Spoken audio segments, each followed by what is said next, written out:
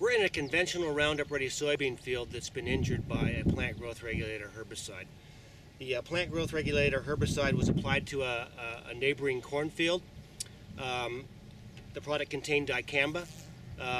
It must have been windy that day, and so we had particle drift into the soybean field.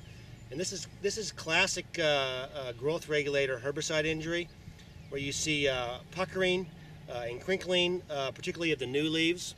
Generally, this injury doesn't show up for 2 to 3 weeks after the application, so usually there's a bit of a delay before you notice it. Depending on how severe it is, the soybean can grow out of this.